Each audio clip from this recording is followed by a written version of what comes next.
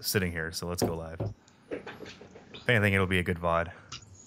Yeah. And we can answer questions from Discord if anything. Plus, I'm sure we'll have something to talk about. We always do. We'll have something to talk about. We'll just rant about design patterns. All right, I think we're live. I'm going to go ahead and make sure real quick. And I go to that URL I was sharing earlier.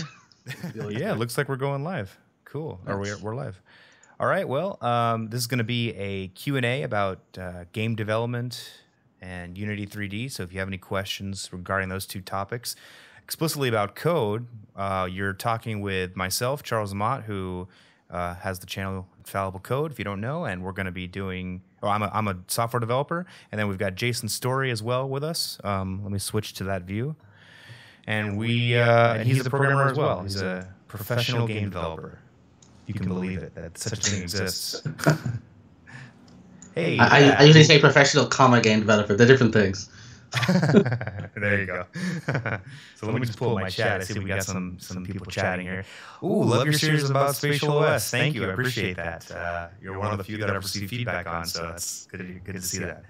I'm going to say your name right this time. Vocarol. Tell me if I said that correctly. He was talking about that in chat on Discord. Vocarol, yes, you're live. Awesome. Oh, we got an echo. Shoot.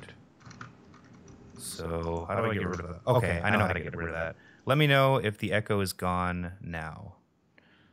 Just have to mute the Skype call inside of OBS here. All right, cool. I'm glad you guys joined us today. Hey, and I said your name right. Awesome. Can you guys see us as well? I saw that there are no cameras. That might have been said before I switched. Hey guys, agreed. Design patterns are always a good thing to rant about. Awesome. Echo is gone. Looks like we're on. Good stuff. On the screen. Cool. Well, are there any questions? Feel free to drop them in the chat. Anything you want to talk about, Jason? Oh, there's plenty I want to talk about. We were having this discussion earlier about design patterns, but I kind of wanted to let things sort of happen more organically. I imagine there's a few topics that I'm sure have come up before. Most notably the separation between your code in the back end versus the code you write that sort of hits Unity. So I'm just curious I'm curious what people are doing at the moment for that. How are they decoupling their code from sort of? I'll put it another way. Am I the only one who writes a large portion of his code outside of Unity? Right. Yeah, that's it's interesting. You know, like I basically writing a class library first, right, and then pulling that into Unity and using your classes. It's funny that there's kind of a logistical problem there too when you do that. Like, you have to build out the DLL, and I'm sure you've done this too. But you know, using I think it's like build steps or something. You can automate that process. Every time you build it, it'll drop the DLL into the folder that you need it to be dropped, like your Unity project. Yeah, I have that entirely set up so that when I post build after my tests run, it exports it. Yeah, it does that. There's post steps, and I have one for a post build step for dropping the DLL into my Unity project. So it's continuously integrated from that perspective. And because I'm using Rider, and Rider's a lot better with refreshing with Unity, I don't get that whole big giant freeze that Unity used to do when Visual Studio would go through its refresh. So I could literally write code, make changes in it outside of Unity, inside of just plain Rider in a DLL. And then it'll refresh Unity. And even if I've got referenced classes and stuff in there, they'll all refresh automatically. So when I say I work outside of Unity, I don't. It's not like I'm working in a box elsewhere and then dragging DLLs in. You can automate that entire pipeline. It's a good reminder when I work outside of it that I don't need to reference Unity DLLs if I don't have to. So it keeps things isolated when I work on things that really don't actually require Unity. Now, do you do DLL? So like you create a class library and you put it straight into a Unity project, or have you ever used the Unity class library, a Unity class library that like Rider has a template for? I don't know if you've seen that. No, I actually didn't even know that was a thing. That's interesting. I'll have to look into that. What I normally do is I will create a new solution. So say I have a project and it's called, my project. What I would do is I create a my project solution. And then with my Unity project, I use the U prefix. So I use u.myproject. So I have a Unity version and then a non-Unity version. And in that non-Unity version, I would have my project as the base class library. Excuse me. and out of my project .unity as the Unity integration for that project. So I end up with 3 different sections. I have one portion that is the actual Unity project, one portion that's platform agnostic code for this project, and then I have a bit which is the Unity tie-ins, because you can reference the Unity DLL inside of a class library. So between all 3, it sounds like I'm making an awful lot of architecture, but it's not really, because you set this thing up once. It's just, and I have it mostly down to templates, and I can do things automatically. Yeah. And I just have 3 folders to put code into, and it's just as if I had, this is Unity specific, this is not Unity specific, and then this is kind of global for the whole thing. So that's all it is. It's not really super high architecture. It's just purely giving myself buckets of organized code. And the benefit of that is when I come by later and I want to take a portion out of the project and move it to something else, use a different project, I can take a bit that has 0 connection to Unity or even just to this project, and I can reuse it elsewhere. So also the whole unit testing and stuff is easier as well. So yeah, definitely unit testing is easier on a regular class library.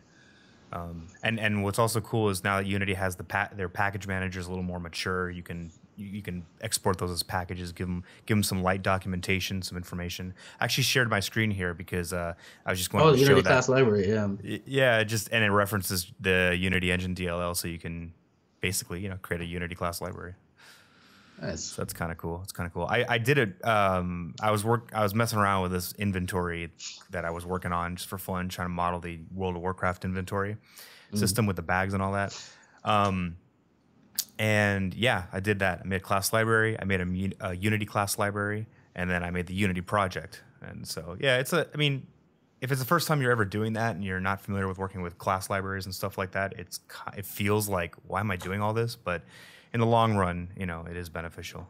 I see that someone asked, what are the benefits of a non-Unity versions? I'm imagining he's talking about, I guess, the code that is like platform agnostic. Yeah, I guess I think I'd put a big caveat to everything I've said and say that if you're not familiar with working with class libraries and working externally, don't bother. It's one of those things that it works for people who know what they're doing and how they've been doing it for a while. And you might find use in it later in your career, but it's just that I come from a background of writing my code for enterprise software, committing it, running unit tests on it, and then having some level of continuous integration. So for people who are not familiar with that term, it means every time you make changes and save your code and commit it to your source control, all your tests will rerun. So your code is consistently in a state of being verified if it works or not. And that means you can have a large chunk of your code that lives in this kind of tidy bubble that is easy to test, because Unity by its nature is just very hard to test, because the monobehavior sort of it's like a weed that creeps into every aspect of your code even when you're not using it. So whenever you find yourself making a monobehavior, you don't really think about it, but if you press F12 on the declaration of the word monobehavior, you'll see how big that file is. And so if you can go down even further into component and see how big that is, and after a while you start to realize, hang on a second, I've just written the word monobehavior in this empty script, but this script has, like, I don't know, somewhere in the realm of like 500 lines of code inherited down the chain to add support for features like physics and audio and component management and positional data. And it's like, am I using that when I write health dot amount plus equals 5? Like, am I needing any of that stuff that I'm doing? And is that going to make my life easier or harder to test or work with? And in my opinion, a lot of that stuff is unnecessary and harder to work with. So if I can just write a plain C# script in a plain C# project and just talk about adding a number to an int, test that it works, I have a piece of code which works outside of Unity, works anywhere I'd ever want to use it. It's easy to test, and I can drop it into Unity and get all the Unity benefits and features I want. I just don't have to rely on them. Because if you do it inside of Unity and you try to take that script out, you'll get a bunch of errors. I need monobehavior. I need transforms. I need to get component calls. It's like, well, do you need those things? So the script may think it does, but if you can separate the two, you can clean your code a lot. So now you can get a lot of this benefit without doing the separate DLLs. The separate DLLs is just a way of me moving it back into a more comfortable workflow that I'm used to. But you can do this by just having a folder in your Unity project, which is make a rule to yourself. Anything that goes in here doesn't reference monobehavior. And if you do that, you can at least keep a chunk of your code kind of cleaner than the rest of it in terms of what it references. And then that's kind of halfway there. So that's you hit the nail on the head there. I got nothing to add.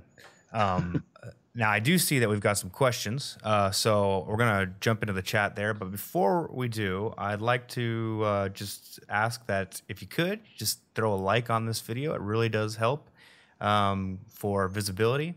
Gets the word out here that we've got some game developers answering questions. And as a bonus, if you could share this video, it's one of the best ways you can help support this channel and this stream is you could share that on Twitter or Facebook and just kind of let everyone know. All right, so now that marketing stuff is out of the way. Well, actually, one question I have for you here, because I think this it's an interesting question. There's a number of questions here where the general theme is if you want to break into the games industry or you want to start doing this professionally, any tips or tricks or what do you do or where do you learn? Like that's a very all-encompassing question. So how would you approach answering that?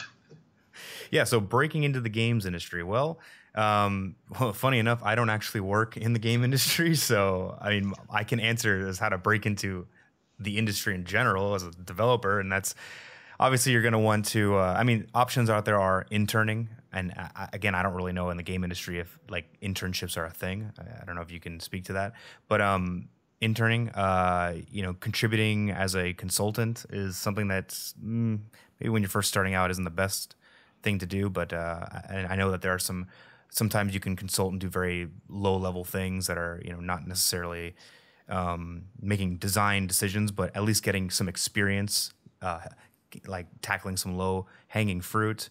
Obviously working on your resume. Yeah, I don't know. What do you think, Jason? Well, I think it's one of those ones that's a little bit of a weird trick question because there isn't a road that gets you from where you are to work in the games industry. And even the idea of trying to, it's one of those, it's such a cliche, but when you're not looking for it, it'll arrive kind of thing. and I can really attest to this personally. And most people I've talked to that I work with in games will tell me the same thing. I literally went to college and did a course with games in the title. So I went in education to kind of learn how to be a game developer to some degree. And after the course was done, I ended up working in a bank because there's no jobs especially in Ireland where I am, where you can kind of dive into the games industry. The only jobs in the games industry that were available at the time were in call centers doing support for, I think at the time it was a Star Wars MMO. I can't remember what it was. There was some game and it kind of recently opened up a couple of new offices, but they wanted people with phone support experience who'd been doing it for 20 years or 10 years even. They wouldn't hire graduates. So there's no graduate opportunities. So I basically went in, worked in banking.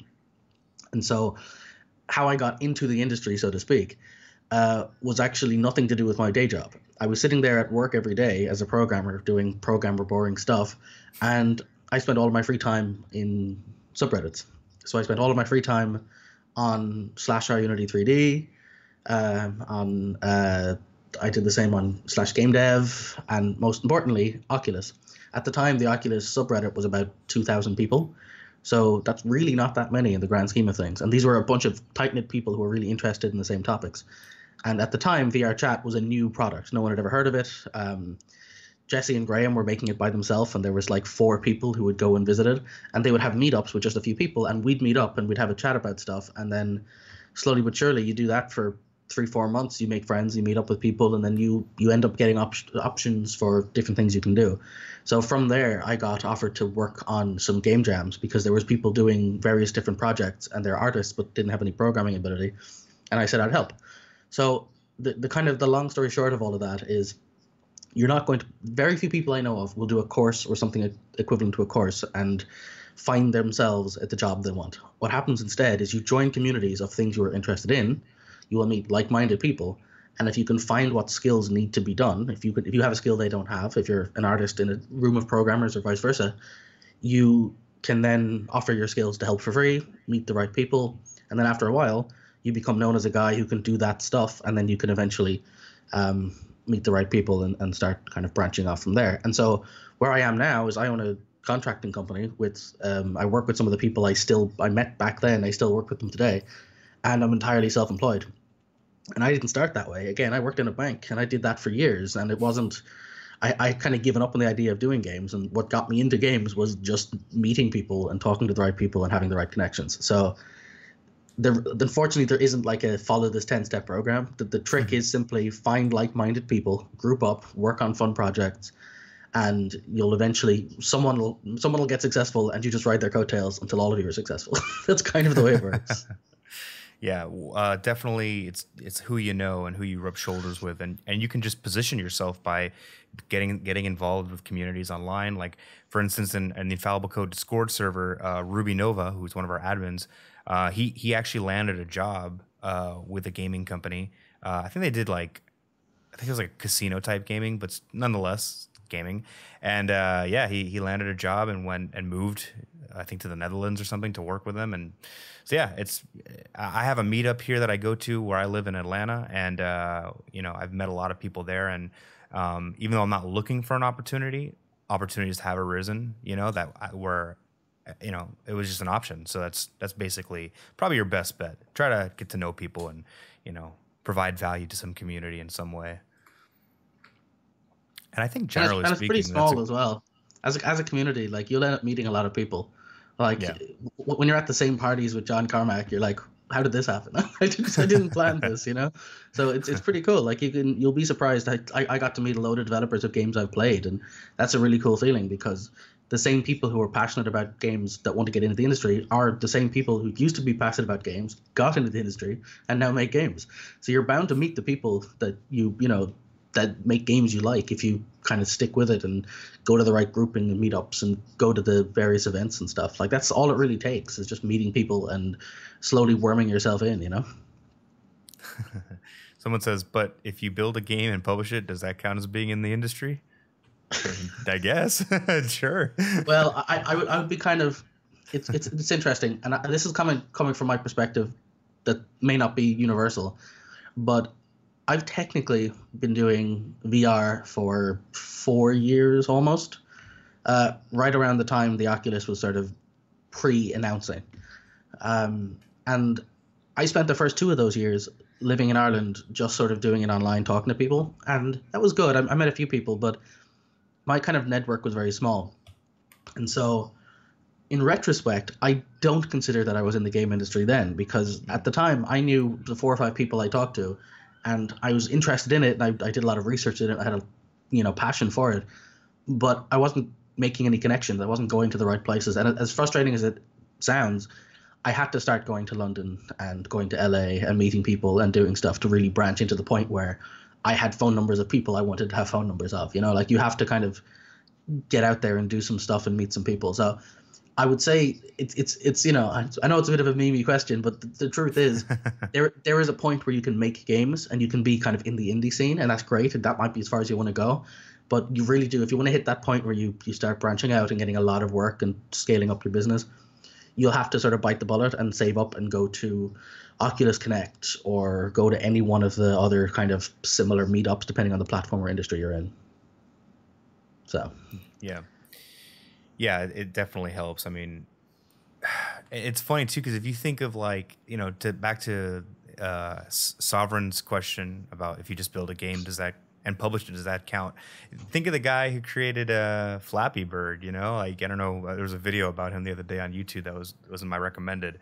Like, he's just a solo developer, didn't from what I could tell, I don't really know, it didn't seem like he was involved in any communities. This guy was very prolific and just put out a bunch of games. One of them blew up and he made a lot of money, and it's like, well, is he really in the game development industry? Like, not really. I mean, if to be in the industry, I think it's a whole thing. You know people. You know, you contribute to the industry itself, not just by creating games, but you contribute by, like, making videos, talking to people, knowing people. So yeah, I think it is a little bit more than just making a game and publishing it. Cool. I just saw that we got an alert. Oh, Daniel Carlin subscribed. Hey there. I don't know. I don't think I'm going to shout out every subscriber. I'm still learning this live stream thing. All right, cool. So some more questions. Let's see what we got. I like it. The chat's active. That's great. If anyone's just now joining, I'd be remiss if I didn't say to be sure to like this video and share it. All right. Let me scroll up to the top. See, I've been streaming with Jason from Unity 3D College, and he usually handles the chat. So now I'm learning how to, like, I got to read this thing now. Would you guys recommend any game design or Unity specific courses to enroll in or books to read? I mean, game design, I know there's a good book, game design patterns for game development. I think is one of the or game. I'm not sure what it's called. I'll look for it, but yeah, I think it's game design patterns. I think it's definitely it's free as well. Game programming patterns. That's the one. Yeah, game programming. Yeah, and it was some variation of those words. and general programming books are always helpful. Yeah, the kind of the unhelpful answer is all of them. Read everything. The kind of the more polite answer is have a look at what the highest rated courses are on the topics you care about on the major course platforms. So I can honestly say, without hyperbole, I've watched hundreds and hundreds of hours of Pluralsight. I have watched every tutor that does something with C#, at least one of their courses. And I've watched every course by a number off the top of my head. Deborah Karada, Elton Stoneman, Zoran Harvat. I could start listing off tutors of courses where I've just consumed everything they've ever made. Because even some of the stuff is even like beginner design patterns. I've been doing design patterns for 8-10 years, but yes, I'm still watching a beginner design pattern course because it's a few hours of my day while I have my breakfast, and there might be a nugget of something new in there. As for courses more to game stuff, Udemy is definitely the better option if you're looking for Unity stuff. Pluralsight is better if you want raw C# stuff. If you want Unity stuff, head over to Udemy, and I specifically recommend Wilmer Lynn. Wilmer Lynn does amazing courses at Unity. He's probably my favorite Unity-specific course producer. But there's so many options. Books as well. Like there's so many ebooks. The one we mentioned earlier, Game Programming Patterns. If you don't mind doing reading C++, I recommend Game AI by Example. Although that's very specifically AI, that might be a bit much. If you want to learn algorithms and fun stuff like that, there's Nature of Code. By Mr. Schiffman himself, which is a high recommendation. So type in Coding Train. He's fantastic, probably the best tutor of anyone I've ever seen.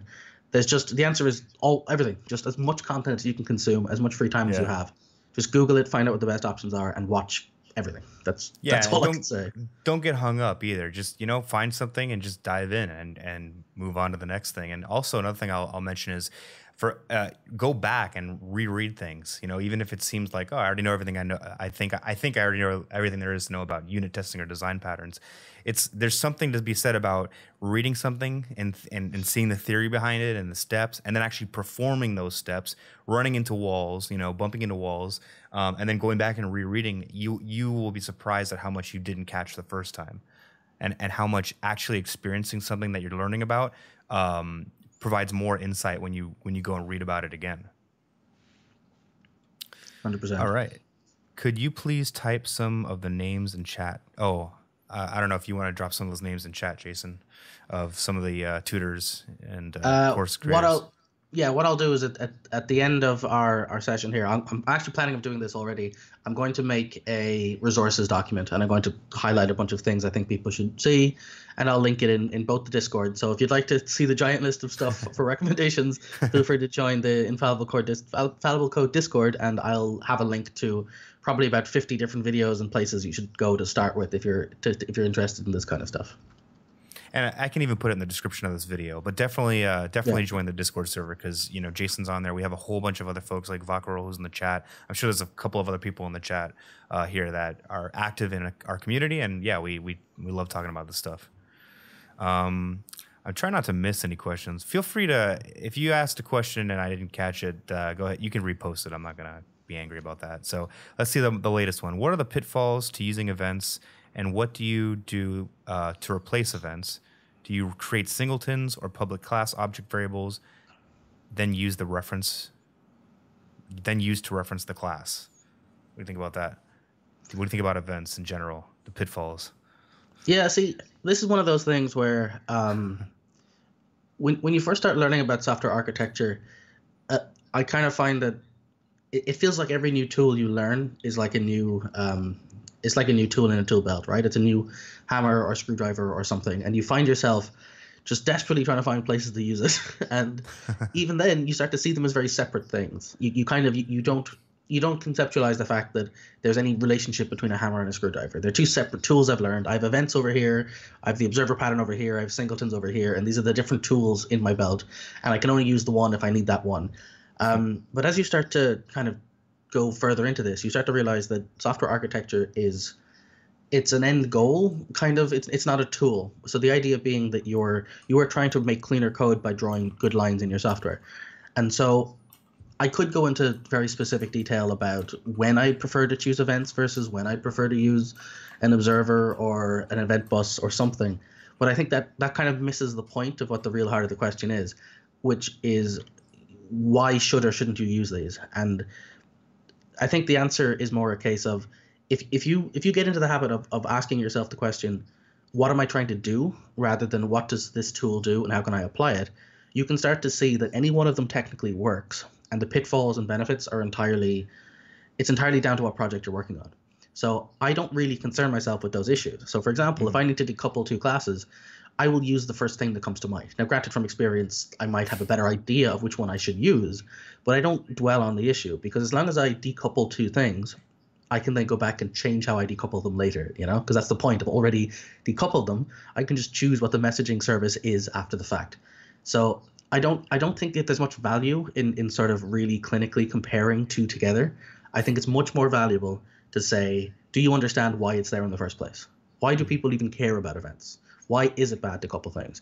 And if you can just kind of internalize that idea and split up your code into logical chunks, you can pretty much just use whichever one you like and then learn more about the others, and you'll start to get a handle on what those differences are, rather than just clinically writing them down. So a kind of a good example of this is if you go into collections and you start learning about how collections work. There's a lot of collections out there. Everybody knows lists, everybody knows arrays, but there's a lot more. There's array lists, there's hash maps, there's hash sets, there's even like concurrent bags, there's concurrent lists, yeah, the whole lot, and each one have different pros and cons. And usually it comes down to the time, the logarithmic time for certain things. How fast is it to read it? How fast is it to search it? How fast is it to get an indexed item? How fast is it to iterate them all?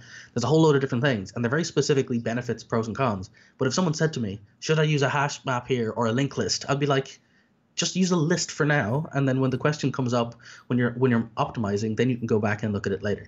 And knowing the differences between these specifics is not going to make you a massively better programmer, because you can kind of delude yourself by spending a lot of time learning these micro optimizations when you're missing the point of a list is there as a generic concept of a collection to separate a collection of things from your code. And understanding how to draw a repository line there is 50 times more valuable than using the correct version of the right storage medium. So I would say just look into architecture and play with it, and don't get too bogged down about the specific of events versus calling get component versus using a singleton or a bus or whatever. That's not as important as understanding why you're drawing those lines and how to draw them well. Yeah, and like you said, once it's decoupled, then you can go back and you can figure out how it is that classes communicate with each other later. What's important is the decoupling, because once it's coupled, if you write something that's coupled, it's way harder to have to pull that and yank that out later on. So something that's interesting, like if you've ever seen like the Agile Manifesto, and I'm not talking about like Scrum and the corporatized version of Agile, but the basic Agile, one of the things they say is the decision you should make. If you're at a decision point between two things, you should choose the thing that's easiest to change later. And the easiest thing to change is just by the fact that you've decoupled it. You can go back and change, whether you use events or some other mechanism. You can easily change that later. All right, cool. So I promised I'd get to this question. I see Mateo's here. He's another one of our Discord members. Anyone in the chat who's just joining us and is not familiar with the channel, we have a Discord server, really active community. Jason, who I'm talking to, is active in that, and we've got a couple people in chat. Also, I think I'm just gonna drive this home the entire live stream. Be sure to hit that like button. I see we've got 39 viewers, 21 likes. Come on, what are you 10 guys doing? Go on, just click the button. So here's another good question. Yeah. Programming is, how do you guys organize your code into smaller parts so you have a nice fluid workflow? Oh yeah, that's the question. And does going down that rabbit hole lead you to get lost? Well, I'm gonna say yes, it does sometimes, and I'll go into more detail later. But I want to hear your answer first, Charles. So how do you guys organize your breaking down the application into small parts, basically? Well, yeah, and how do you avoid that being that nightmare of tiny little classes of frustration? Well, I mean, I mean, that kind of leads me to a thought about like the single responsibility principle, how that's kind of abused to the point where you have these extremely tiny parts of your application, and you know, it's just about understanding at any given point the functionality you're trying to implement. Where's the boundary between that functionality and other parts of your application or your game, and also, yeah, not breaking it up into things that are too small. You know, like the single responsibility pattern.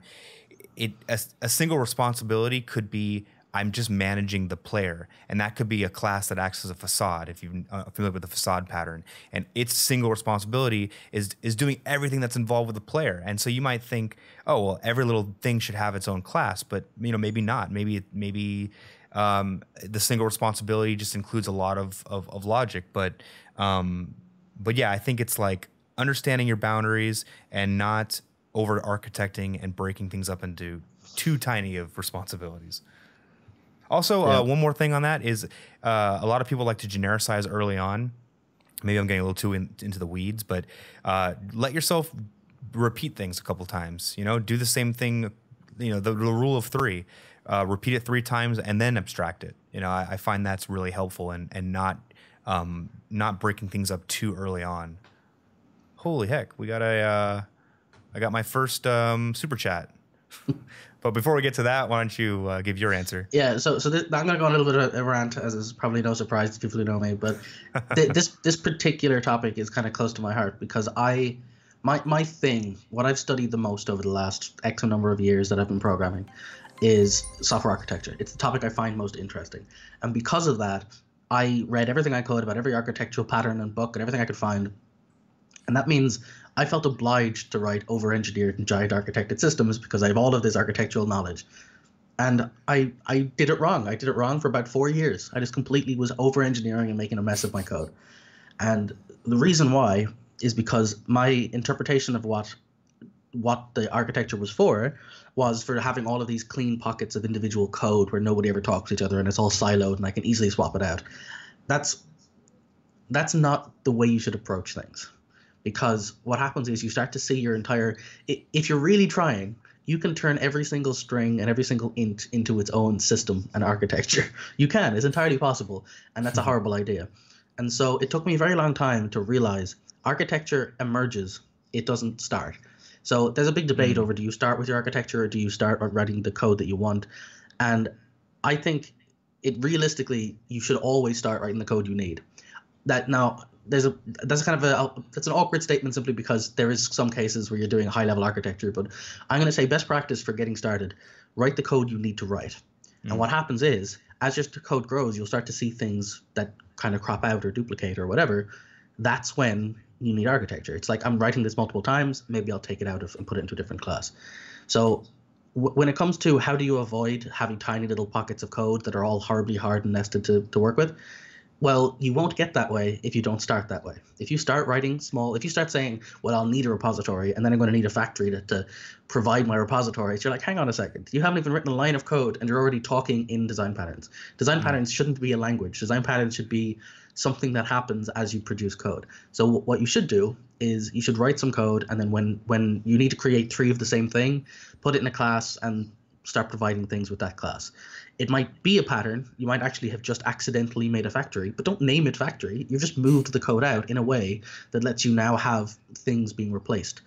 So the answer is just write the code you need. Always aim to write the code that you need. Forget about architecture. Don't write a piece of architecture, write a piece of code, and then you'll hit a point where you'll just know it feels wrong. You're repeating it, or it looks messy, or it's gotten too long. Then take it, put it in a separate class, and reference it, and your code will become architecture. Design patterns are a name for existing patterns people already use. They are not a collection of, things you're supposed to find slots for in your application.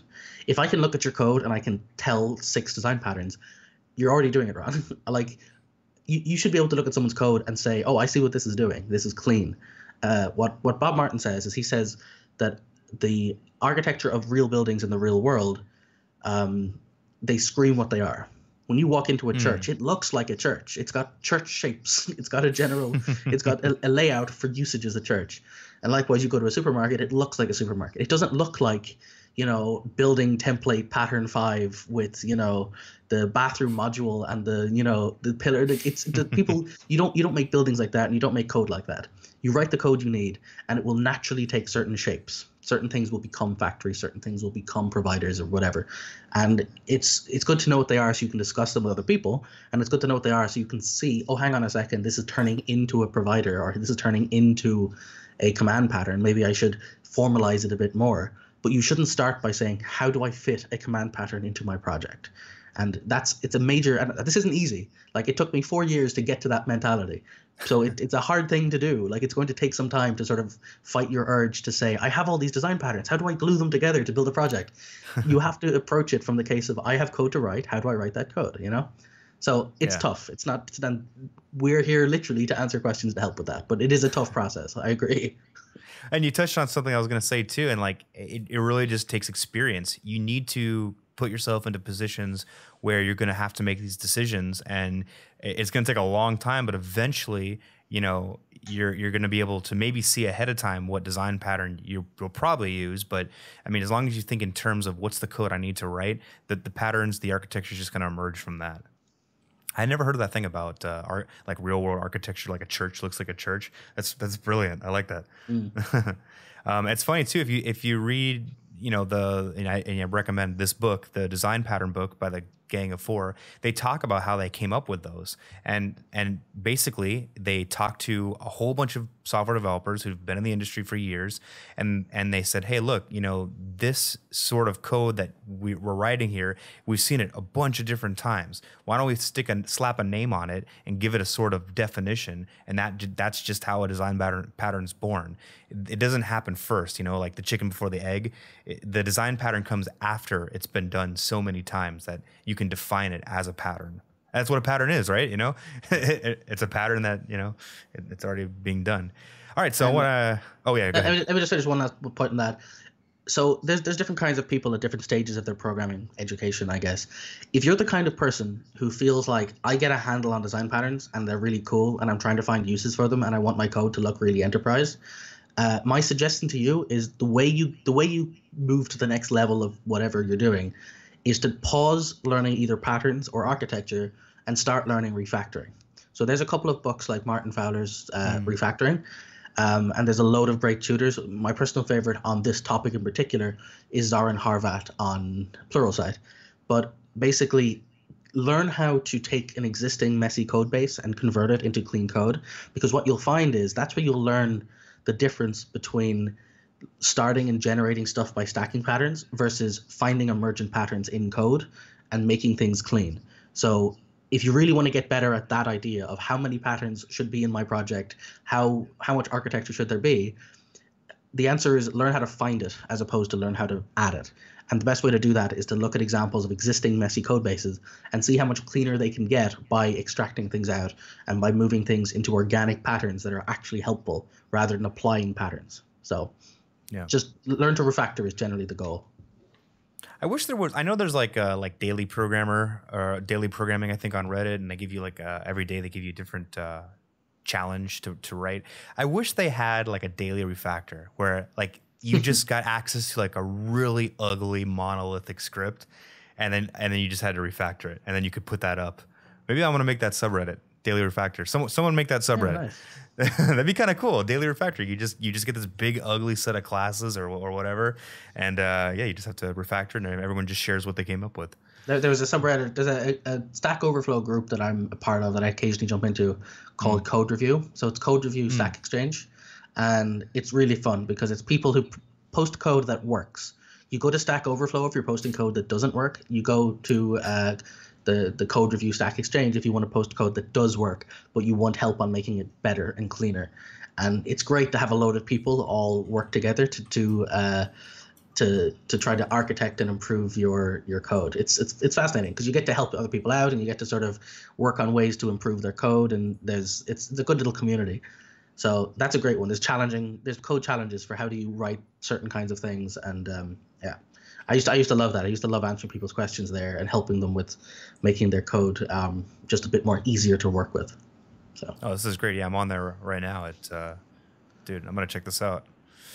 Very cool. And we actually, for those of you who don't know, we have a Discord community. There's a link in the description of this video, and we do actually have a code review channel that is pretty active. I've seen a lot of people post their code. So yeah, go over there and post your code, and yeah, we can help you out and learn together. All right, so let me get to the super chat question. If I have an int that I want to expose in the editor, but I also want other scripts to both read and write to it, should I just make it public, or should I make it a serialized private field and also create a property for it? So that last one, that's what I do. But I guess, what about you, Charles? Yeah, that last one too. It's funny, you know, you said something a couple streams ago that you only have public. Maybe I'm misquoting you, so you can let me know. But you only put public properties in DTOs, data transfer objects. And what do you think about that? Like, do you think a mono behavior? Public fields. Like, I want to be very explicit here. I only use public fields in DTOs, and that's basically things without getters and setters. But I use public properties that are read only in Unity scripts, and I use private serialized fields. But I will obviously have public getters and setters in normal C# scripts. Gotcha. All right, yeah. Yeah, that was something that like I just had never heard articulated, but you know, thinking about my own code, and it's like, yeah, I only ever put public fields. It's almost strange to me, and I think if you do it, even Rider like has a little squiggly under there that says, hey, do you want to turn this into a property? Even it's like, what the hell are you doing? Yeah, because at the end of the day, right, the main, if people are wondering what's the point of having the difference between a public int versus a private serialized int or something, is if it's a public variable and everyone else is using it, and you ever want to change that implementation. So say, for example, you want to provide it from a different location, or you want to bind it to something different, or you want to override a class and it gets changed to a different variable under certain conditions, you just can't do that. You will have to edit every script that references that variable, because the type of variable it is has been locked down to saying this is very publicly exposed as an int. If you're using a getter or any other accessor method, or if you want to be really specific about it, accessors and mutators are just sugar in terms of C#. But if you're more classically from a Java background, they're fully qualified accessors and mutators. So it's get age, set age, very explicit methods to access those variables. And the benefit of that is you may not know what validation you want now, but inevitably at some point you'll want validation. So if I have a health field and I just expose it and people can set the health, I can never decide to make sure health can never be less than 0 without fundamentally changing a lot of code to make sure that that's supported. If I just have a set health function, I have the same feature available to me. And even though I haven't decided yet what the validation is, I can just write one if statement above that line and say only set the health if it's greater than 0. So it's the main point of having these sorts of lines between what's private and what's public is you can decide which of these things are important to you as the project grows, and you're basically sticking within the open close principle. If it's public, you don't just have to change the class that you're in, you might have to also change the classes that are listening to it. So if you change the float to an int or something, you'd have a lot of work going around and changing all of those places everywhere else. But you can do things like casting and stuff, which will be a lot easier to manage internally inside of a single class. So it's giving you freedom, and it's drawing a finer line between what two things are. And a similar approach to this is the same we said about collections. There's a reason why most architecture suggests you return a collection as an IEnumerable, because it may be a list right now, but it might be an array later when that's more efficient, or it might be a set if you want something that has to have no duplicate entries. And the decision you make to decide something is a set instead of a list or instead of a whatever, that shouldn't ripple through your code and affect 50 things. You should be exposing the fact that I have a collection of things. It is just a collection. I have 10 things here. You can look at them. And how I choose to manage and maintain those things is up to me relative to my requirements right now. I might need them to be fast to read, or I might need them to be fast to access. But that decision shouldn't require you to rewrite 10 files that all reference, you know, the public collection of type list and change the fact that you have to use array index or syntax, or now it's a set, so I have to, or now it's a dictionary, so I have to call add key or something. And it's like, I shouldn't have to make those changes in all of my scripts because one guy decided he wants to move from using an array to a dictionary or something. So that's all that all this architecture is. is don't expose details that are irrelevant to everyone else's workflow. And I kind of get into the law of Demeter and all that stuff, but I don't want to go down a giant rabbit hole. Yeah, and that's why it's important to, when you're writing a class, you really need to focus on the what. Like, what is it going to do? What is the interface that you're going to expose? What is it responsible for? And, you know, if you think of something like, for instance, an inventory, obviously inherently it's going to have some sort of list or collection of objects, you might say, because it's an inventory. That's what it holds. It holds a collection of all the player's objects. But that doesn't mean you want to expose that list to be editable. You know, when you add to the inventory, you're not going to want to call inventory.items.add. No, you want to expose some method that allow on the inventory. So you would just call inventory.addItem. And at that point, who cares internally what's going on? For all you know, it could be, I used this joke yesterday in Jason's Unity 3D College stream. It could be sending a note to a carrier pigeon that flies at to a chicken coop where it keeps track of all the items in in your inventory. Who knows? What's important is you expose an interface that says, hey, whoever's a client of this inventory class, I'm letting you add to it using this method, and that's all that really matters. And a very good example of this, right, is I literally had this scenario where I built an inventory system, and all it was it just takes in a list of objects, adds to the list, and stores them, and that was fine, and it worked. And I was using, just like Charles was saying, I had an add function on my inventory class. What did it do? Well, it just called an internal list and called .add on it. So it may have seemed redundant to anybody looking at it, going, why are you just having an add function that calls an add function that doesn't do anything? Well, because later on, a requirement I got for that project was there was kind of a achievement system for have you carried enough stuff, or if you carried X amount of things, you get an achievement for it. And so to do that, all I had to do was whenever something was added to the inventory in the backpack, I just incremented the size. I just added the size of the item in that add function. And so because I did that, it didn't really impact me negatively. I could just write one line of code in one place, and then all of a sudden I have a new feature, because it's a thing that hooks into the add concept, and I didn't expose how I was adding. I exposed that an add request came in. So it's just drawing that line between, does anybody else really need to know how I add, or do they just know that an inventory can add? Yeah, that encapsulation, I mean, that's one of the, that's, if you think of object-oriented programming, that's the power. I mean, you encapsulate these things, and that way you don't have to worry about it later, refactoring and all that. All right, cool. So I'm looking at the chat here. Just wanted to see. I saw something that made me laugh. Someone was talking about how the new C#, I'm sorry, the new mathematics library that they added in Unity is killing the C# naming conventions, because it's all lowercase. Oh, is it? All the method calls are lowercase. Like, man, that drives me crazy. Why would they do that? I don't get it. It's funny how that is, though, with languages and conventions, how like they almost feel like law, even though you could be crazy and name your private member variables M underscore whatever. Ugh, yeah. I don't know why you would do that. That's my least favorite of all of the different styles of of annotating your code. We just don't need it anymore. There's just no need to have your M underscores on things. It's insanity to me. Or it's underscore. Yeah, I get that it's a member variable, but you don't need to specifically say it's a member variable. But yeah.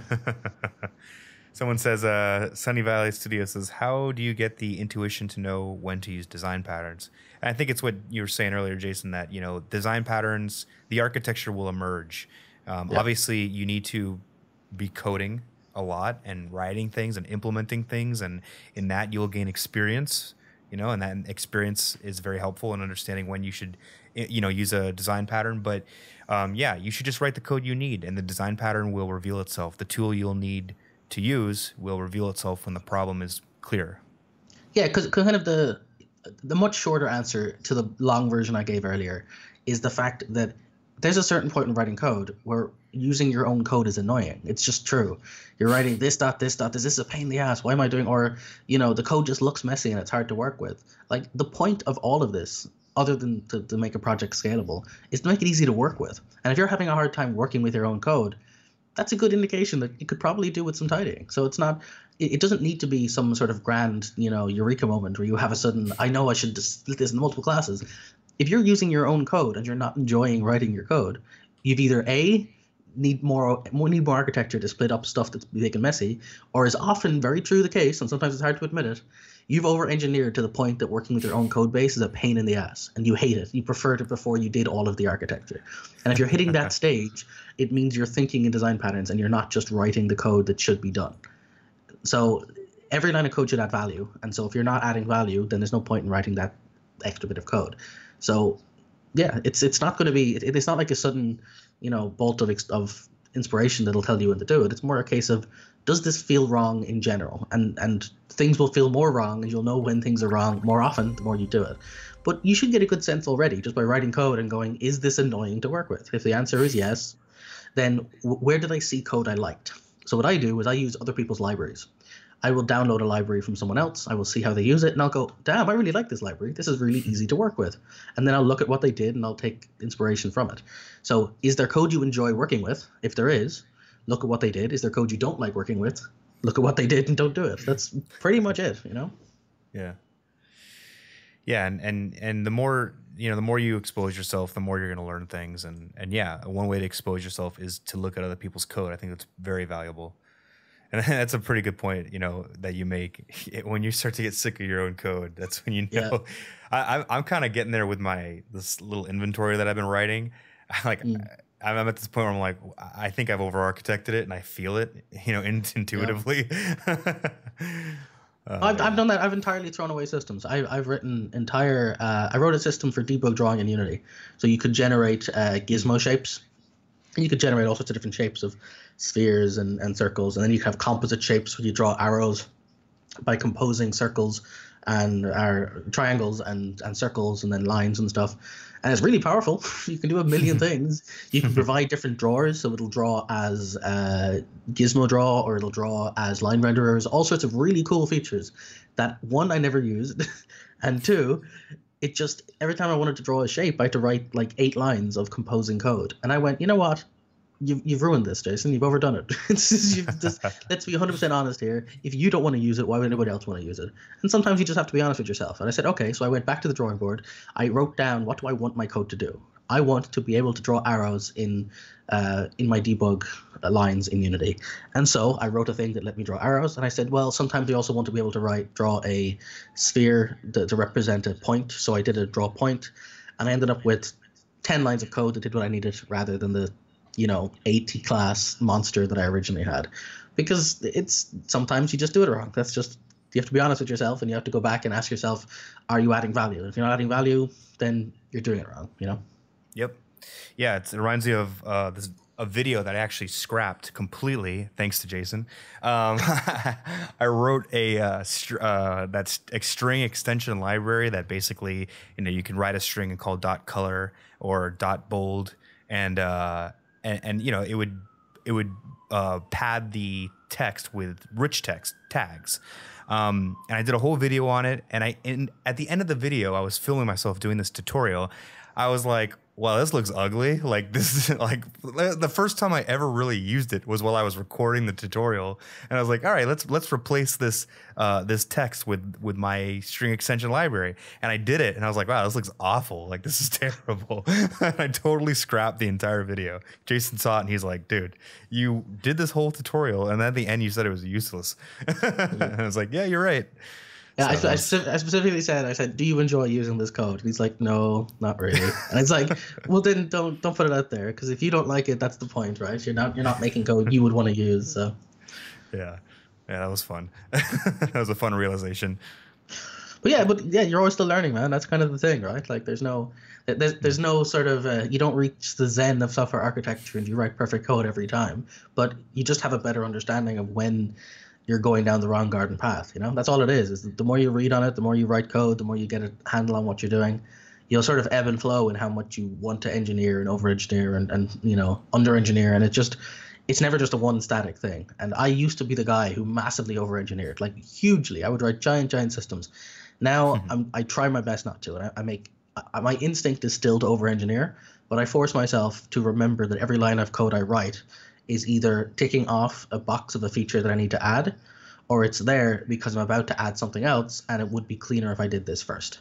I don't write that stuff unless I need it, barring a few cases with unit testing. When you're unit testing, sometimes you can preempt the way architecture needs to go to make it testable, but that's a whole different conversation. But for the most part, I don't put in architecture until there's already a need for it, you know? Yeah, and I think that's what you get with experience. You get this level of comfort that you don't really have as a newbie, you know, because it can be kind of daunting. I don't like that word newbie, by the way. I can't think of a better word. A new developer. I know for me, it's daunting to think that I'm writing this piece of code and I'm making a decision about, you know, do I make it a list or, you know, a dictionary or whatever? And I just don't know the implications. And it's scary to think that what if I make the wrong choice, and what if I develop this whole thing and it was wrong and I have to go and re-edit or refactor it, and I, you know, eventually you do that enough that you become comfortable saying, you know what, I'm going to make a decision here, and I know that I might have to come back to it, but I have enough experience to know that it's okay. And you also become more comfortable not exactly implementing design patterns and just writing code and maybe repeating yourself and not being dry all the time, because you've done it 100 times and you know, hey, I can always just go back and I can make it dry later if I really need to, because you just know how to maneuver, you know, more effectively when you're writing code. And the other thing too is that I don't think a lot of people really internalize this, but it's kind of it's like when you're working on a project and people say the old classic of it can be fast, cheap, or good. Pick two. And people don't realize this, but software is it's got its own little kind of trade-off system, whereby your code can either be easy to read and clean, it can either be really hyper efficient, or it can be modular and easy to share. And oftentimes those three things do not work together. And sometimes you can only pick one of them, because if you put a lot of architecture in to make code modular and like automated and dynamic and use reflection to build stuff, you're not going to be able to easily read that. You're going to be passing in, you know, activators into builders to create factories so that it can all dynamically generate. And that's really cool, but it's going to be really hard to read. And it sure as hell is not going to be efficient. But you can end up going the other way and going the Unity thing when you write really efficient code, like with the new dots stuff. I think it's a new name now. Is it dots still? I forgot what they've called it now. But you can use hyper efficient code, and then your code's going to be really hard to read, and it's also going to be kind of very hard to add and modularly add features to. So all three of them are separate concerns, and they're constantly at war. So you can't, there's not the perfect architecture. It's not like I finally did it. I found the right way to do a UI system in Unity, because depending on your needs, it can be heavily architected or it can be lightly architected, and it boils down to whatever your use case is. And the only real advice I give to people on how to do that is to figure out what it is you're actually trying to do. It sounds obvious, but find out what your goal is. Make that your actual objective. Are you trying to make something fast, or are you trying to make something modular? Are you going to reuse this, or are you going to be making something efficient? And if you can really think about that, you can start to write the code that works better for what you need, you know? Yeah. Mert here says, welcome to the stream, by the way. He says, lean. A friend of his calls it lean code rather than clean code, because code could be written clean, but does stuff in an unnecessary way or an oddly complex way. It's interesting. Yeah, lean code. I like that. I've heard a similar thing where they call it avoid clever code. Clever code is all the stuff that makes you feel really smart for writing it, but is sort of, you know, it's over-engineered. You know you're doing it because it's cool, but you're not actually getting value out of it. I had a period where I would just try to write like one-liners. I mean, you think of like code golf, it's kind of the same thing, but code golf, you just do it for fun. You're not really supposed to do it for production code. Yeah. If you ever find yourself using a ternary operator into a ternary operator, pause, step away from your computer, and take a deep breath, and then realize you should rethink a lot of decisions you're making. That's awesome. Yeah. Well, we've been going on for over an hour now. It's been very good. I don't know, maybe we'll go for a couple more minutes and answer some last-minute questions if anyone has them. And, yeah, I think this is something that Jason and I were talking about. We want to try to do this regularly. You know, we've been talking about live streaming, and, you know, sometimes it's not very valuable for me to just sit here and code an inventory so that you can watch me do that, and because it's so specific. And, you know, so what I think we want to do moving forward is have these Q&As, and I think even have maybe some code reviews, and obviously have the code editor open just in case we need to illustrate you know, an example. Like if we're talking about a design pattern, we can just type it up real quick. But yeah, expect to see these live streams maybe on a weekly basis. What do you think? Weekly basis? Yeah, I think we could do that. Yeah. Yeah. I'm not really stuck on a particular day just yet. We might get to that point where we're saying, hey, it's going to be every Tuesday at this time. But just for the meantime, keep an eye out. Join our Discord server. I always blast it out on Discord, and I will put it on Twitter too. So if you follow me on Twitter, also subscribe with the notifications on. You'll get a notification directly from YouTube. Make sure you put a like on this video. What's that? Put a like on this video. And another thing that super helpful for supporting the channel is to share this video on Twitter or social media, just because it just helps with YouTube. You know, they see shares and they want to put it out on the recommended page. So I think this is going to be super valuable for game developers. I believe you're supposed to say smash that like button or smash notification. Smash that like, hell yeah, man. Smash that like button, ding that bell. And we want to make sure that we're providing value to you guys, you know, game developers. That's the community that we're passionate about. So yeah, I see someone says +1 to code reviews and refactors. I think that'd be fun. So I think for the next one, prepare some code reviews. I think the best way to do it would probably be like a paste bin or a gist. So if you want to get those ready, next time we stream, just we'll have to remember to ask about that, and you can drop a link and we'll take a look at it. All right, so I see a question here. Oh, anything you want to say about this, Jason, before I answer we answer more questions? I know you want to start a YouTube channel. I don't know if you want to talk about that, if that's a big secret or something.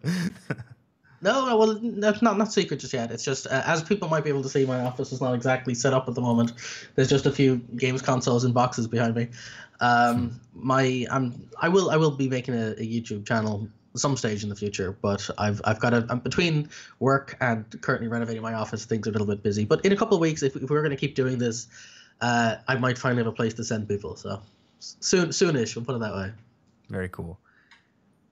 All right. Let's see some questions. How about live code architecture design, where you take some example given by a user and you do some semi-pseudo code that explains best architecture for given context? Could be something. I saw Jeremy's asking, please explain determinism. Now, that's a real question if you're talking about philosophy or you're talking about code, because they are very different and I could go on a rant about both. But I guess in general, a deterministic code will repeat the same cycle given the same inputs. So if you write something, even with a random, you may think you're using a randomizer, but a random seed would allow you to produce the same outcome given the same random seed next time. So you take a world like Minecraft. Minecraft generates your code, but it generates it randomly to a certain specification. So given the same random seed, you can expand infinitely and create new environments. So if your code is deterministic, it means you can guarantee that you'll get the same outcomes every time you run it. And that can be very important depending on what you're doing, because you'd often you'd think you can do that consistently, but it's surprisingly hard to ensure that you'll get the exact same. Like, for example, time is one of those factors that will massively change up your code. A good example of this is if you ever played old NES or SNES code, or as a kind of, say, the old console games, played the old Super Nintendo or an old actually you have one over there somewhere.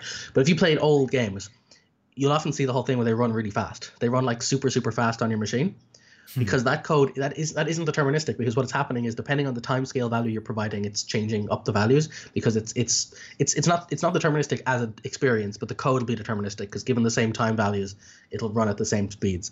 But yeah, so long story short, determinism in code is so that you can guarantee to get the same outputs, and to do that you can do things like, the best example would be like No Man's Sky.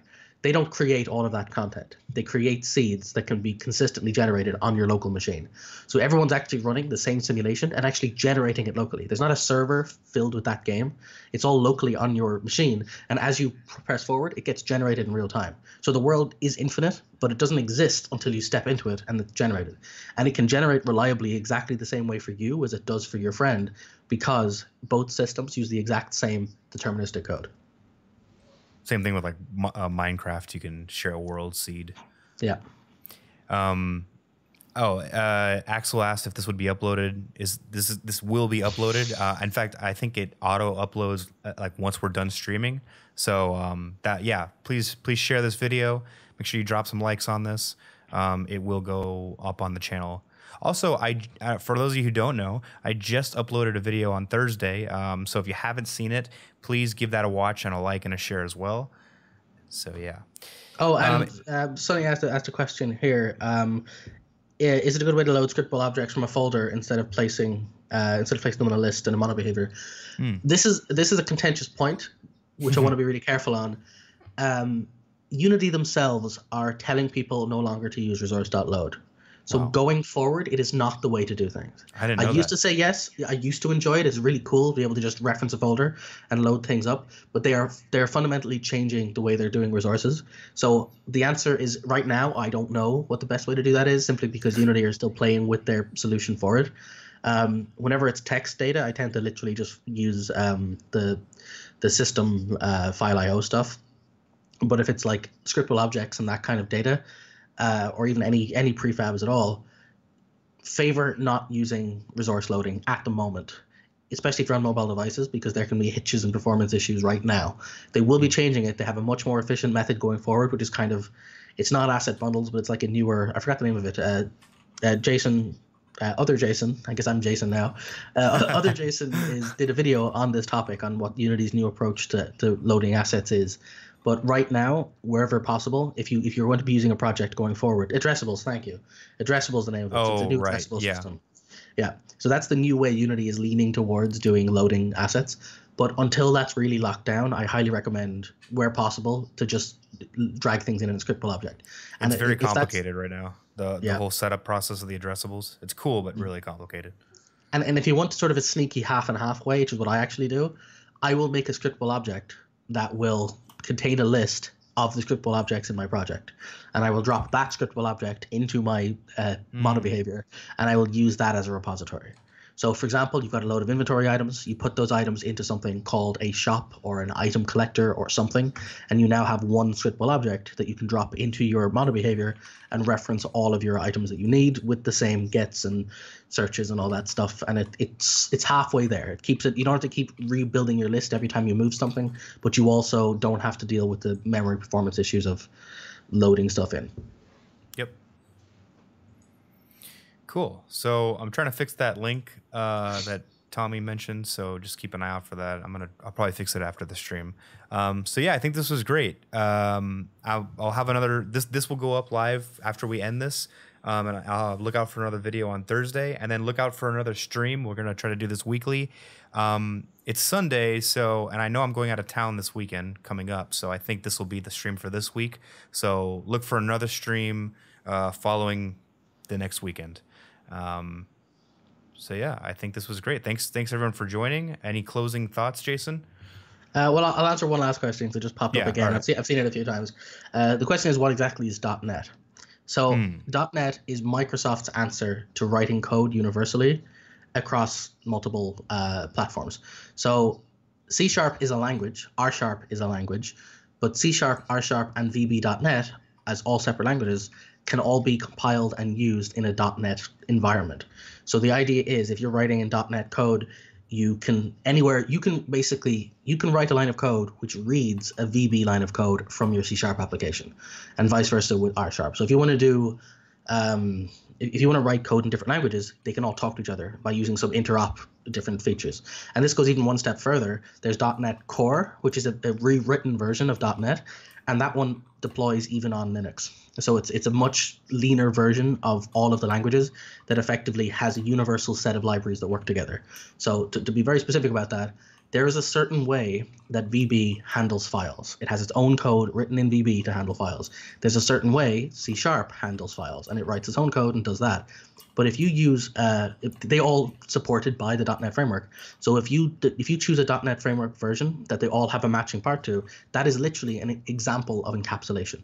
So what happens is, no matter which one you use, you can say get files and so on, and it'll work on any platform across the different ones that it's supported, because the .NET framework is a framework that consists of all of the languages. So yeah, it's universal runnable code, and it's actually a really good example of native design pattern and architecture, because it's literally using the ability to have polymorphic calls between different languages. So yeah, framework is a framework of languages. Cool. I just answered a question in the chat. It was about MMOs. I didn't want to trigger you.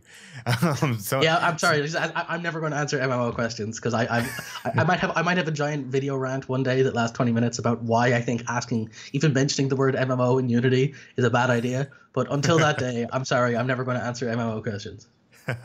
But I'm going to share the screen because the question askers had asked if it was a good idea or any tips about creating an MMO for something called the Decade Jam. I'm looking at it now.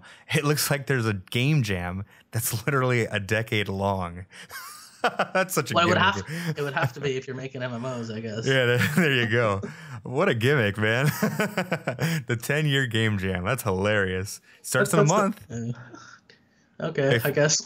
I'm gonna wait till the last possible minute. I'm gonna make a Flappy Bird clone. Maybe in 10 years, no one will remember it, and it'll seem like an original idea. I'll to be honest, I'll say I was having a look at taking part in the one that Brackies and Saiku and Blackthorn Broad did recently. Their kind of community jam. Thank you. And I was like, I ended up having a bit of free time. Unfortunately, I didn't have enough time to really take part. I had like 2 or 3 days, and that was a week long. A week is a very long time for a game jam. Like the whole nature of what a game jam is about writing really quick code to solve problems and prototype ideas. A week is a very long time for a game jam. So yeah, this wouldn't be my kind of thing, to be honest. That's awesome. Well, speaking of game jams, you didn't hear it from me, but I hear the guy who does Infallible Code is thinking about hosting one. So ooh, interesting. Keep an eye out. I've got some really cool prizes. I can't actually, hold on. Give me a second. Yeah, while you're doing that, I'll just say, I don't want to go into massive detail about the MMO thing, but I will say one thing. Ask yourself, what is your favorite indie MMO? What is your favorite one-man teamed MMO? And if you can't come up with 4 off the top of your head, then that might explain to you why I don't think MMOs should be made. Not in Unity specifically. My problem isn't with MMOs in Unity. It's that most people who ask to make an MMO haven't made a game yet, or even if they have made a game, they haven't made a game to scale, or they haven't made a multiplayer game, or they haven't made a game which has to balance statistics for numbers and values and for managing that kind of thing. Like each one of these is its own concern. And if you're going to say, I'm making an MMO, you're saying, I'm going to put on the hat of 50 different people's jobs and I'm going to manage all of it and it's going to be my first project. That's saying I'm going to build the Sistine Chapel for my very first ever building project. Instead of building a birdhouse, you're going to start with that. It's an insane choice to make. So yeah, just don't do it. Just don't make an MMO first. That's what my yeah. So I wanted to show this. I have a contact at JetBrains, the people who create Rider, and he sent me this box. I have a whole box of T-shirts, of Rider T-shirts. I don't know if you can see that. But yeah, so I have a whole box of them, and I also have a bunch of pins. And he also gave me some codes. I think one code for I think a year-long license for Rider. He gave me all these pins as well. So I have all this swag, and I was thinking, well, I can do a giveaway, and I might actually do a giveaway on our live streams here for some of these shirts because I have so many. But I was thinking about doing a game jam and giving out Rider swag and some codes, some promo codes. I have, I think, like I said, a year-long subscription promo code, and I think I have a couple 6-month extended trials. So keep an eye out for that. I'm working on it. Nice. Maybe beginning of next year, I'll have something where I can put it out, or maybe sooner. I don't know. I'm just been so busy. Well, you know, I can't help it because the chat's still talking about MMOs. I'm going to go on one last little bit. All right. So my first bit was to say why I don't think you should make one, because to be honest, you probably don't have the experience. I don't have the experience to make an MMO, and I've been doing this for a relatively long time. I would never suggest someone start by making an MMO. Even if you decided, okay, I have the experience, I'm going to make an MMO, let's talk realistic numbers here. People don't realize that. Think about what an MMO is, right? An MMO is an investment game. By nature, it's a game where you have to sit in it, spend time, and you're looking to build a player base of consistent users. So you're not just competing against, it's like the mobile market, right? You're not just competing against a number of games that are in a similar space. Your game is only successful when you've got buy-in from a large collection of users. So if you're building a game that's multiplayer mostly only to work, and you're building a game that requires you to have a large, massively multiplayer in the title world, your game will be a failure if it isn't massively multiplayer, which means you are competing against everyone else who's trying to monopolize your time. And here's the thing. If you think you can do it, that's impressive. But think about the fact that Destiny as a game can't even do it. Destiny is competing against every other multiplayer online game like Division 2. These are huge corporations with a lot of money, and they cannot compete with each other because realistically, people have only a set amount of hours per day, and they're going to spend their time on the game they like the most. If you're putting yourself inside of that space, you're making a game where you are trying to compete with people's time. You're not making it like an indie game people can play for a few hours and enjoy it. If you're making an MMO, your game is only a success if people play it consistently and make it their main game. That's the nature of what it is. And you are up against every single one of them. You're up against The Division. You're up against, again, even Overwatch, all of these kinds of games. So you need to have a consistently large user base. There's the assets, the Steam store is littered with multiplayer shooters that are dead on arrival because their multiplayer online has less than 3 or 4 people in it. You cannot play a multiplayer shooter game if you've played a multiplayer 10 versus 10 team game and you can only get 2 or 3 people on your team. You don't need 2 or 3 people. You need to have thousands for your game to functionally be successful. So I'm not saying never make an MMO. I mean, if you have a big team and you have resources and you have funding and you have stuff, you can do it. But anybody who thinks they can do it with a team of less than 50 people and with an experience set of even still having to learn network code, each one of those things is a 10-year profession to learn how to do. So not even is it really hard to make. Even if you make it, you have such a high barrier to even consider it being a successful project. Compare all of this to making a fun mobile game that takes you 2 months and has massive investment. The last thing I'll say on this is look at Flappy Bird. Flappy Bird is this everyone talks about as a success story. Makes tons of money. It's a really small game.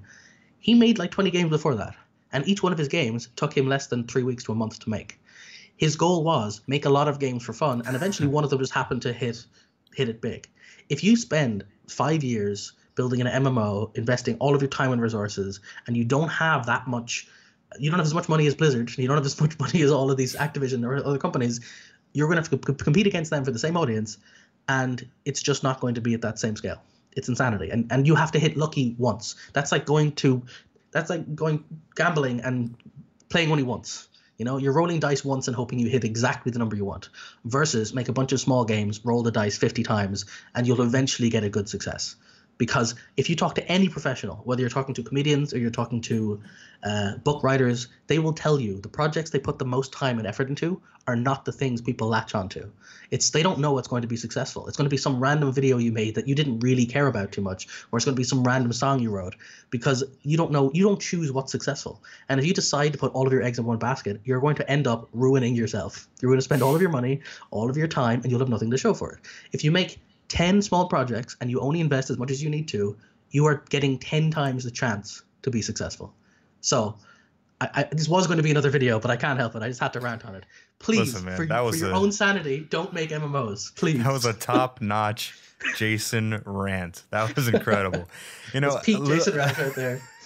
Listening to you rant just now made me think I need to cut this stream up into clips, because I think that could be its own clip. Why? And I'm going to title it "Why You Shouldn't Create an MMO in Unity," or an MMO in general.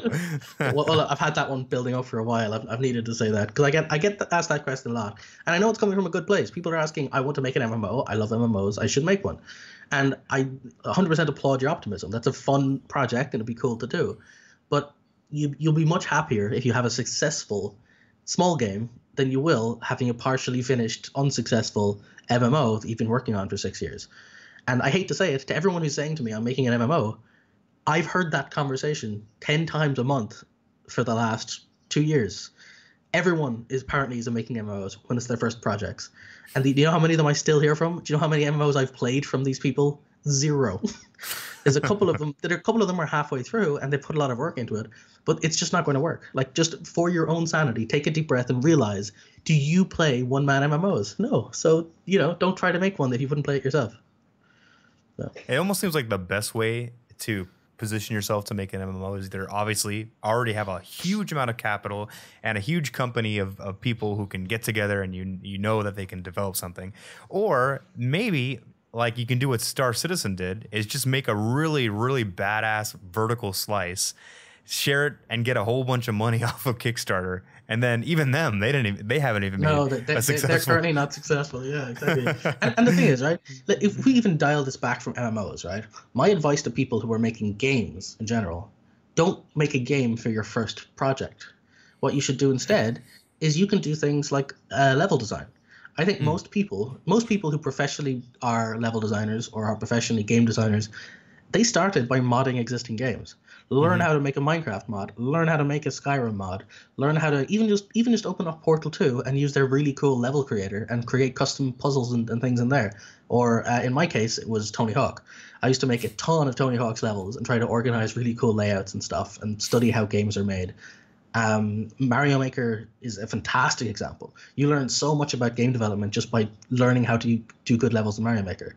So you don't start by building the end result in anything. It's not just MMOs. MMOs just seems like the most outlandish example to me. But no matter what it is you're doing, dip your toe in and learn how to do it by using tools that are out there. Like I used to laugh when I was younger at Game Maker. Like, Game Maker is for children. Nobody could really make a real game with Game Maker. There are a lot of really commercial, high quality games out there made in Game Maker. Some of them I really like. Like it's you don't realize how it's much more valuable to be able to make something good and finished that's simple than it is trying to make something big and complex because it'll fail. So honestly, just pick something small and just do it and do it well. Like make your goal to be the best ever breakout clone you could make. Make the best Tetris or Snake ripoff you could ever do. Add all the cool features you want. Add all the cool particles. Learn how to make swishy animations. That project is 10 times more valuable to you than making a partial MMO with janky features. So. Well, that was a great rant. I think that's a great place to end this. Yeah, I think so. Because I'll be here all day if we keep talking about this topic. So. let's stop him before we're here all day. Thank you everyone for joining in. Just one last time reminder to hit that like button. Thanks again, In and Out, for the super chat. Really appreciate the support. And again, we're going to be doing this on a weekly basis, so check in. All right, guys, I'm gonna end the stream. What, you had something you want to say? No, I was going to say you can catch us up on the Discords. We're there if you ever want to chat or have any questions, and we'll see you next time. All right, see you next time.